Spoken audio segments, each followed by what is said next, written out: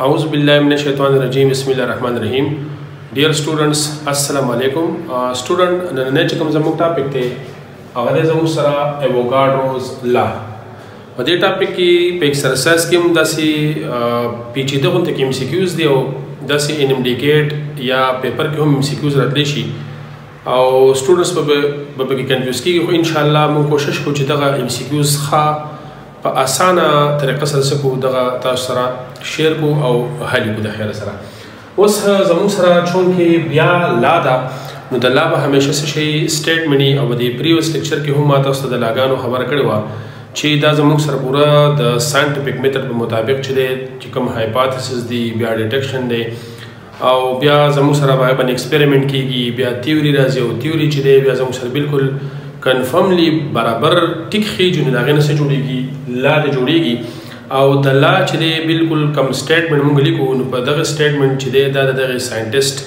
هو به د خلی یا د لاسو الفاظ دي نو دا به مونږ په سټیټمنټ فارم کې لیکو او دغه سټیټمنټ چې دی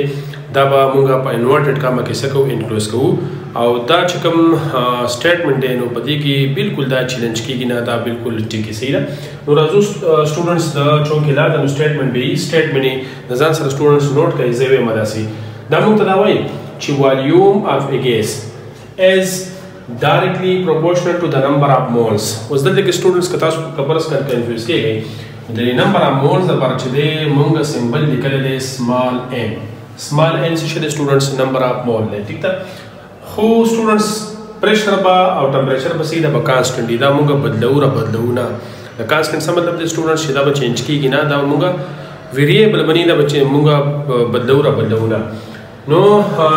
میتھمیټیکل فارم ته راځو سټوډنټس هم دا چې کوم سټیټمنټ ما ولیکلو دا میتھمیټیکل شارټ فارم ته راولم نو ما لیکل دي چې والیوم اف ګیس وی دا چې کوم دی زموږ سره دا پروپورشنټی ساين دی چونکې دوه پارامتر کې دي دا د دې لاندې هم ون دی دا نمبر اف مول نه هم لاندې څه شي سټوډنټس ون دی دوه پارامتر حالت کې دي نو دا کوم ریلیشن دی ډایرکټ ریلیشن دی خو ټمپریچر او پریشر به سیده په دواړه کانسټنټ دا موږ چینج کوو نه ها نو ما د ډایرکټ خبره کوله د ډایرکټ ریلیشن مطلب دا د سټوډنټس ک نمبر اف مول سیوا کې نو والیوم به سکیږي سیوا کېږي او دا مدته کې یو ډایګرام مثال دی دینه به ان شاء الله تاسو ته ډېر خولي اړیا ملو شي دا مثال تر من یو بیلون دی غبار ده دې کې زموږ سره نمبر اف مول چې دی دا سړي مطلب نمبر اف پارټیکلز یا نمبر اف مول چې دا زموږ سره 1 مول سړي 1 مول دی والیوم سره زموږ سره وړو کې دی دینه علاوه کپرس کا ز والیوم ډبل کوم والیوم څه کوم ډبل کوم ساری مول څه کوم ډبل کوم مطلب نمبر اف پارټیکل ډبل کوم زما سره والیوم څه کیږي دا به ډبلیږي دا شن کپرس کا ز بیا نمبر اف مول نور هم سیوا کوم نو والیوم څه کیږي سیوا کیږي او هغه بالکل تاسو د ډایګرام نه کلیر کټ ظاهر د سټوډنټس چې څومره نمبر اف مول سیوا کوم نو والیوم څه کیږي زموږ سره سیوا کیږي او د دې تاسو پریکټیکل ایگزامپل هم کولای شئ کپرس کا تاسو غبار راوخلئ تاسو یو پکې ورګئ نو زموږ سره به سنه سو والیوم سکیږي سیوا کیږي بیا ور دوه پکې ورګئ نورو ان درې سلور چې څومره ور پکې ډیر ورکوي زموږ سره به زموږ سره چې نمبر اف مول مطلب نمبر اف پارټیکل اف ګیسز بس سیوا کیږي زموږ سره چې دغه پارټیکل اف ګیسز سیوا کیږي زموږ سره نو والیوم ورورو سکیږي سیوا کیږي نو دا خو زموږ سره د دې ډایګرامیټیکلی هم تاسو ما کلیر کړل اوس چونکې ریلیشن دی ریلیشن مطلب چې تعلق ته دا پروپورشنټی ساين دی دا ایکویشن باندې زبلوم نو زبا کانسټنټ لګوما دلته ځل کله شم چې والیوم از ایکوال ټو پروپورشنټی ساين په سبا نه چینج کو سټوډنټ په ایکویشن باندې نو چې کله ایکویشن ته اړوم زبا کانسټنټ لګوم دلته چې کوم کانسټنټ دا کې دی and this is known as what Avogadro law constant دا زما سره د Avogadro law ایکویشن راځي اوس که جنرالایز فارم ته اړوم مطلب دا کوم ویریبل چې دا یو طرف ته شي او کانسټنټ بل طرف ته شي نو دا هم په کیپټل دا هم په n باندې ډیوایډ کوم او دا هم په ډیوایډ کوم په n باندې چې په n باندې ډیوایډ کوم نو v divided by n v divided by n اخو سبا د شو سټوډنټس کې پاتې شو and this is the generalized form of Avogadro's law بیا د دې تاسو نورم کولای شئ چې v1 divided by n1 is equal to v2 divided by n2 دا هم تاسو دغه شان لیکئ شئ دا سیمپل زموږ سره ایکویشن راغلی شي دا هم لیکل شئ او دا هم تاسو لیکل شئ دې د سوال دا Avogadro law constant وایي و سټوډنټس موږ راځو د Avogadro law hypothesis ته ست راځو سټوډنټس د Avogadro law hypothesis دلته زه هډینګ ورکوم Avogadro law hypothesis ټیک ده دا زورانوم سیده students زه heading ورکوم څه شي Avogadro's hypothesis heading ورکوم څه شي Avogadro's hypothesis د Avogadro further چې کوم تاسو بوک ګورئ کنه هغه explain کوم سیده دا موږ ته دا وایي چې 1 mole of each and every gas دا سي ځان سره نوٹ کړئ سیده students 1 mole of each and every gases که هر یو ګیس دی که اکسیجن دی کاربن ډای اکساید دی نایټروجن دی هر څه دی خو ګوره دا 1 مول دی ښه 1 مول یاد لرئ 1 mole of each and every gas will occupy same volume او دا په څومره volume occupy کوي students 22.4 ډیسیمیټر کیوب او ډیسیمیټر کیوب په ځای لیټر هم لیکلی شم ځکه ډیسیمیټر کیوب او لیټر سره دا یو شی دی او دا موږ په دې سټایکیومټري چپټر کې ویلي هم مولر والیوم ډیفینیشن کنه مولر والیوم موږ څنګه ډیفاین کړو سټوډنټس چې والیوم اکوپایډ بای 1 مول اف اني ګیس او دغه والیوم چې 1 مول اف ګیس زموږ سره اکوپای کوي دا به څومره سټوډنټ دا به 22.4 صحیح ده او دې کې به زموږ سره نمبر اف پارټیکل هم سیم وي 1 mole of each and every gas will occupy same volume and further answer note students and will have same number of molecules same number of molecules say the students as a particles particles دا د Avogadro number mean Na برابر دی 6.023 into 10 raised to the power 23 مطلب په دې یو مول به زما سره 22.4 لیټر یا 22.4 ډیسیمیټر کیوب زیب نیسی او دې کې به زموږ سره نمبر اف مالیکول څومره دغه د Avogadro دا کم نمبر چې دی تاسو به ویلي هم بناین کوم چې دا څومره دي 6.023 into 10 raised to the power 23 دومره به پکې نمبر اف ګیسز مالیکولز او دا به زموږ سره والیوم چې دی دا به سیم اکوپای کوي ٹھیک ده لکه زه تاسو مختلف اگزامپل لیکم اگر سټوډنټس دا سټوډنټ ځان سره دغه نوٹ کوي خا دا سټیټمنټ نوٹ کوي زه دا سټیټمنټ په دې چونکې زه زما سره لګ دی سټیټمنټ ځان سره سکرین شاټ دیواله سټوډنټ صحیح ده یا تاسو ځان سره نوٹ کوي زه دا ورانوم صحیح ده زه اوس دا ځان سره دغه نوٹ کوي هم په دې باندې خبره کوم د Avogadro hypothesis چې یو مول به زموږ سره 22.4 ډیم کیوب زینی سي او په دې کې زموږ سره نمبر اف پارټیکل چې دا به سي زموږ سره 6.023 into 10 raised to the power 23 was that the so example لیکم صحیح ده students زه درته لیکم دا زما سره یو غبار ده د څه ولیکم که داسې لیکم کار سم لیکم صحیح ده دا غبار ده دې کې هایدروجن ګیس دی بل غبار ده یو مول ټول لیکم چې student 1 مول ټول یو شان دی ښه چونکې زما لاس سبیلنس نه دی لکه څه پیمانه نه ده خو دا ذهن کې دا یاد ولرئ چې زموږ سره سیم والیوم دی او دا 1 مول دی ښه 1 مول اف هایدروجن دا شان زه لیکم 1 مول اف اکسیجن او بیا لیکم 1 مول اف کاربن ډای اکساید 1 مول اف عباره ده 1 مول اف کاربن ډای اکساید دا زموږ سره اول خو دې باندې ځان پوهېږي که نه وایي دا سیم والیوم اکوپای کوي په یو مول کې زموږ سره لکه دا زموږ سره که تاسو هایدروجن ګیس واخلئ که نه دا څه برابر دي هم دغه زموږ سره 6.023 دلته هم زموږ سره نمبر اف هایدروجن ګیسز لکه دغه Avogadro نمبر دی دلته هم 6.023 into 10 raised to the power 23 دی دغه شان د کاربن ډای اکساید هم دی تاسو بدل کې سټوډنټس یو ټیکنیکل پوینټ هم دا دی که نه چې د کاربن ډای اکساید والیوم خو سیوا دی د اکسیجن هغه بیا کم دی او د هایدروجن خو د ټول نسبت ګیس دی دغه والیوم د ټول سره لکه پارټیکلز زموږ سره کم دی لکه زه دا وایم که نه چې دا زما سره هایدروجن دی داسې ټیک شو که نه دا به زما سره اکسیجن دی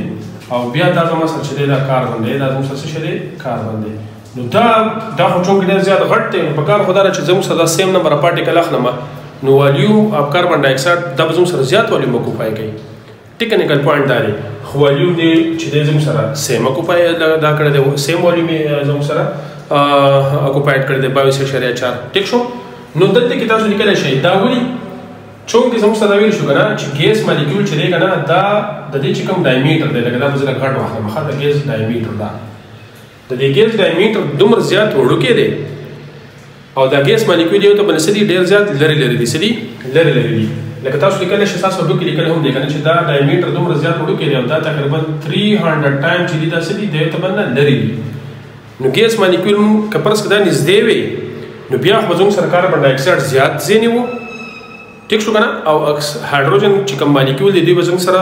کم ځینې وو خو چونکې دا یو ته باندې لرې لرې دي نو دغه چې کوم آپشن دی دا یا دغه چې کوم ټیکنیکل پوینټ دی دا به انشاءالله تاسو کلیر شوی چې چاهې ګیس غټ دی یا چاهې ګیس وړوکی دی ټیک ده که نه دا چونکې یو ته باندې لرې لرې دي نو دا به زموږ سره چې کوم نمبر اف پارټیکل سیم دي مول سیم دی نو که غټ دی او که وړوکی دی دا به والیوم چې دی زموږ سره کوم اکوپای کوي دا به زموږ سره سیم وي دا به زموږ سره صحیح سیم وي او دا به صحیح 22.4 د هم اکوپای کړی دی 22.4 د هم اکوپای کړی دی او 22.4 د هم اکوپای کړی دی اوس سټوډنټس کوم ایم سی کیوز خبره چې تاسو ته ما کړې وه که نه هم هغه ایم سی کیوز ته زه راځم او هغه زه کلیر کوم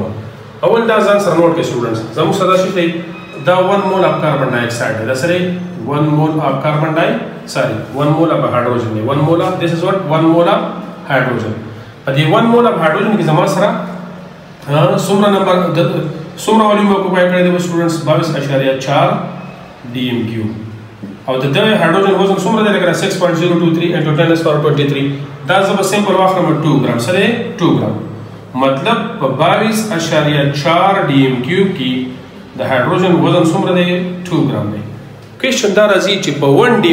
ډیسیمیټر کې مطلب په 1 لیټر کې به د وزن څومره وي نو ښه اسانه خبره ده دا هم په 22.4 ډیوایډ کا 22.4 ډي ام کیو او دا هم په څه ډیوایډ کړي په 22.4 نو دا به راشي زموږ سره 1 ډي ام کیو هغه ایم سی کیوز دا دی ښه سټوډنټس او دا ستاسو په کتاب کې ورکړی هم دی او بیا د دې په ایکسرسایز کې هم ایم سی کیوز دی یا دې نه د کاربن ډای اکساید نه علاوه تاسو ته بل ګیس هم راتلی شي خو دا زموږ سره دغه پوینټ دی که انډیکیټ کړلی شي هر څه کړلی شي کلیر شو نو چې 2 زه په 22 پوینټ دغه ډیوایډ کړم په 22.4 ډیوایډ کړم دا راځي زما سره 0.08 ګرام اف هایدروجن دا د ایم سی کیوز لپاره یاد ولرئ چې په 22.4 وزن څومره دی 2 ګرام دی نو دا یو ډي ام کیو وزن به څومره شي دا زموږ سره 0.08 ګرام راغلی دغه شان اکسیجن ته راشئ سټوډنټس څه ته راشئ دا ځان سره سکرین شاټ واخلئ سیده سټوډنټس دا واز زه اکسیجن ډسکس کوم څه ډسکس کوم اکسیجن په اکسیجن کې زموږ سره دا ده تاسو لیکلی شئ که نه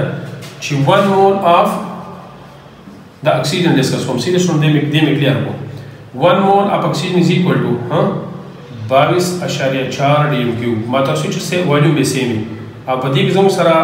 د O2 دی زموږ سره د دې کې زموږ سره نمبر اف پارټیکل څومره دي 6.023 into 10 power 23 نو د وزن څومره دی سټوډنټس 32 ګرام پر مول دی سره لکه څه دا ویلی شم چې په 22.4 ډي ام کیو وزن څومره دی 32 ګرام دی سره 32 ګرام دی نو د یو ډي ام کیو وزن به څومره شي نو دا هم په 22.4 ډیوایډ کا دا هم په څه ډیوایډ کړئ سټوډنټس په 22.4 دا به کټ شي 1 به راشي زه لیکلی شم چې د 1 ډي ام کیو وزن څومره دی تاسو که کلکولیټر راوالی دا ډیوایډ کړئ دا راځي زموږ سره دا هم ایم سی کیوز کې راغلی دی ښه 1.42 ګرام اف اکسیجن 1.42 ګرام اف اکسیجن دا هم نوټ کړئ پوینټ کلیر دی سټوډنټ انشاءالله اوس کاربن ډای اکساید ته راشئ بیا دغه خبره چې 1 مول اف کاربن ډای اکساید 1 مول اف CO2 په دې کې زموږ سره دا هم سیم والیوم اکوپای کوي 22.4 ډي ام کیو او زموږ سره به دا 6.023 into 10 raised to power 20 10 raised to power 23 چې دا پکې کاربن ډای اکساید مالیکیول دي اوس خبره مین هو د وزن څومره دی سټوډنټس کاربن پکې یو دی اکسیجن دوه دي نو 32 جمع 12 دا 44 ګرام پر مول د خبرې مقصد دا دی سټوډنټس چې په 22.4 ډي ام کیو یا لیټر کې د وزن څومره دی 44 ګرام دی نو په یو ډي ام کیو کې به څومره شي بیا هغه زړه خبر ده 22.4 دا ډیوایډ کړه او په 22.4 دا هم څه کړه ډیوایډ کړه دا به زموږ سره کټ شي نو دا به راشي زموږ سره 1 ډي ام کیو 1 ډي ام کیو یا 1 لیټر هم دی ښه یو لیټر یو شی دی دا هم یو لیټر دی ټیک شو ځکه یو ډي ام کیو ما تاسو ویلي که نه چې یو ډي ام کیو برابر دی د څه شي دی یو لیټر د یو لیټر دا یو څیز دی که تاسو اخلئ نو که فرض کړه تاسو وکئ دا راځي زموږ سره 1.96 ګرام اف کاربن ډای اکساید نو دا زموږ سره په 22.4 کې به څومره وزني او بیا په یو ډیم کیوب کې به څومره وزني دغه 22.4 باندې ډیوایډ کوئ نو ستاسو به د یو ډیم کیوب وزن راځي که فرض کړه د 22.4 وزن تاسو ته خو اټومیټیکلی زموږ سره یو مول دی ښه 22.4 یا 1 مول 22.4 یا 1 مول ځکه وختي تاسو ما ډسکس کړل چې 1 مول of each and every gas occupy 22.4 ډیم کیوب او دې ته بیا مولر والیوم وایي نو په یو مول کې به زموږ سره 22.4 ډیم کیوب به والیومي او بیا چې کوم د کم ماس دی زموږ سره دې بیا سوی مولر ماس نو دا خو په 22.4 کې به وزن راځي خو په یو کې به څومره وزن راځي په 22.4 باندې دا کوم مولر ماس ډیوایډ کوئ ستاسو به د یو ډیم کیوب وزن څه کېږي دا به ستاسو سره راځي دا خو تاسو ما دا ایگزامپل وکړل